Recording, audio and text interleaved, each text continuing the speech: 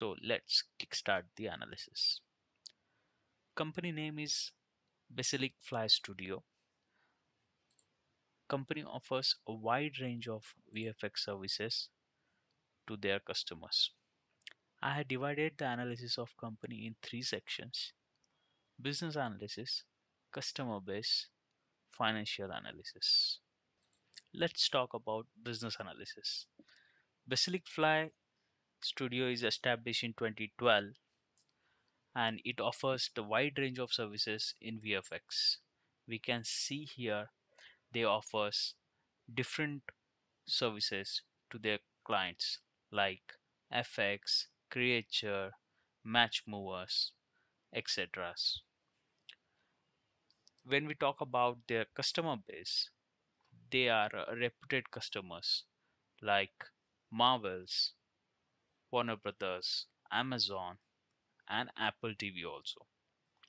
When we talk about their some of the latest project, they have delivered a quality work. We can see here they contributed in the Avatar, they contributed in Marvel series like Thor. Also, they have worked for some of the Superman movies also, which is quite interesting and it shows that they deliver a high quality product or services. Let's talk about the management. We can see here they have a young and dynamic team. A lot of young people are there in the team. BFX mission of the organization is they want to be the vanguard of the VFX world.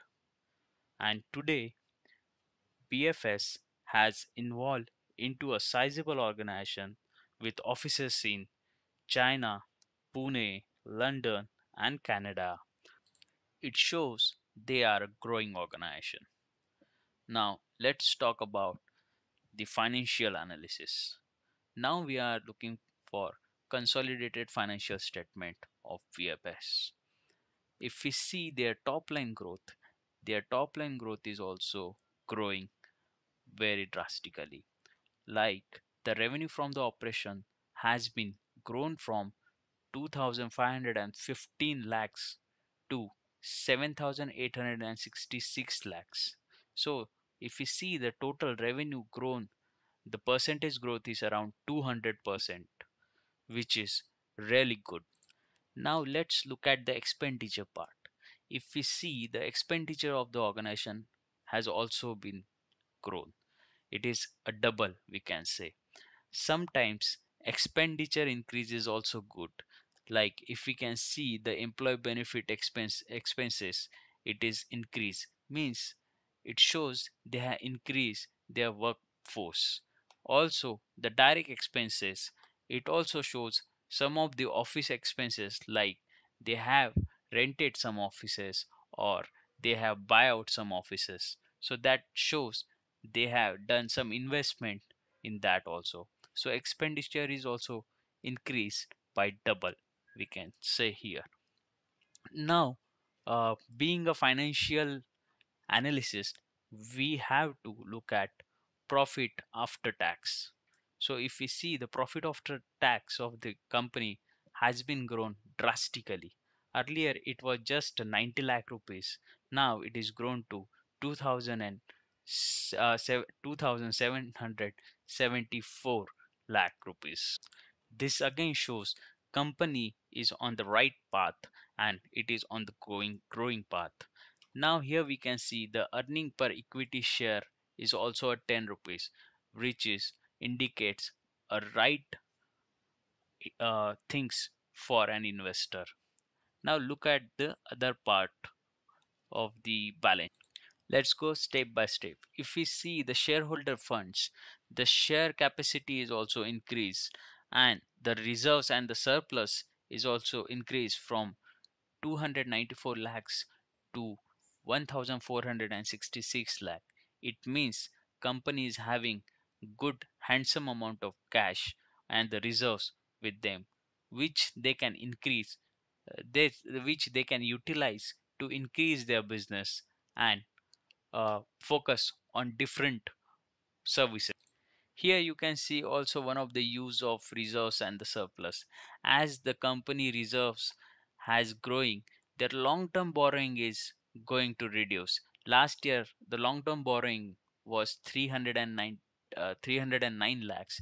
Now it is 252 lakhs.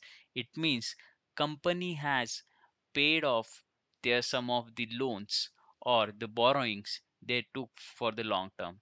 It means they are repaying their loan also on yearly basis or timely basis.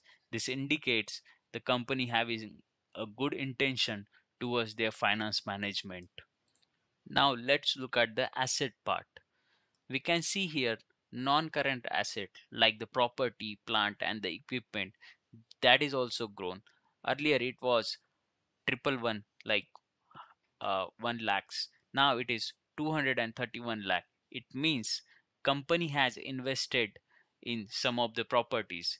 As company having a good revenue and the surplus and the reserve with them, so they bought some office spaces or the property. It shows that it means the company is on the growing stage.